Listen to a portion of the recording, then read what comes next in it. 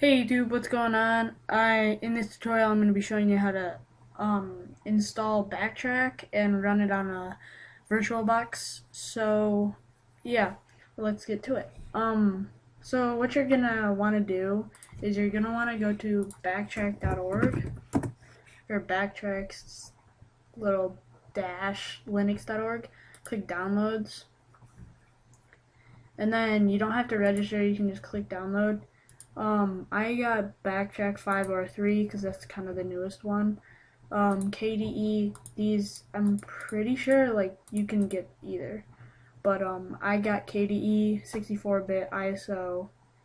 Um, this is like a direct download kind of.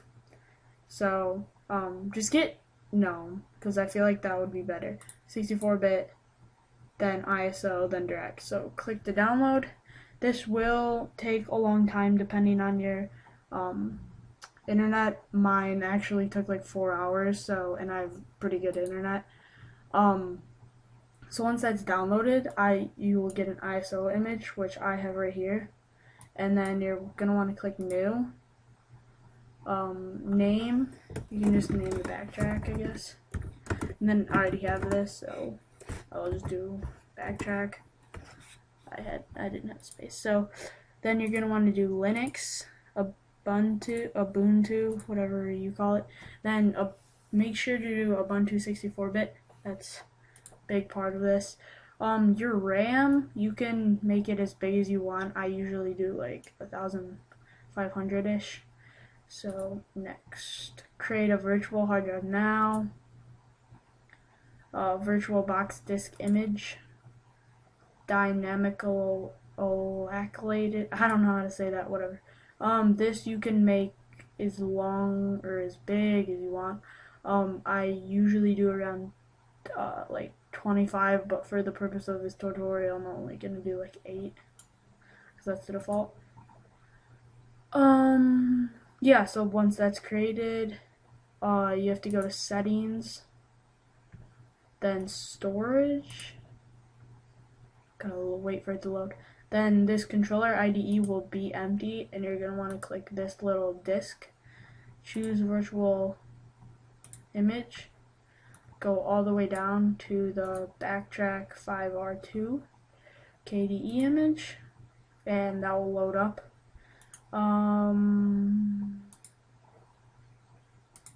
Yeah, everything looks good. So yeah, then you can just start it up.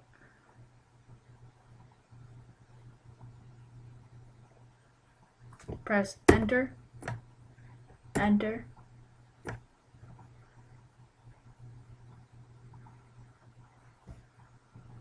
Then all this stuff will start to load. BackTrack 5 with a cool dragon.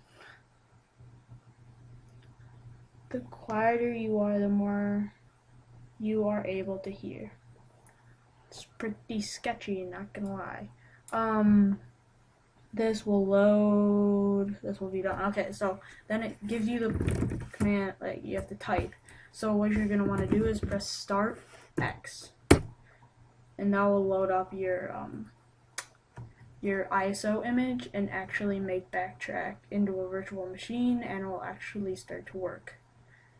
And now it is working. For some reason there's like Chinese letters, I don't know. But yeah. So I'm just gonna wait for this to load up. So now you have BackTrack on here, and there's terminal. You can pretty much do everything. It's something based off of Linux. Oh, cool music, I guess? I don't know. Yeah, so thanks for watching this tutorial, and stay tuned for more Windows 8 tutorials. And yeah, thanks for watching. Bye.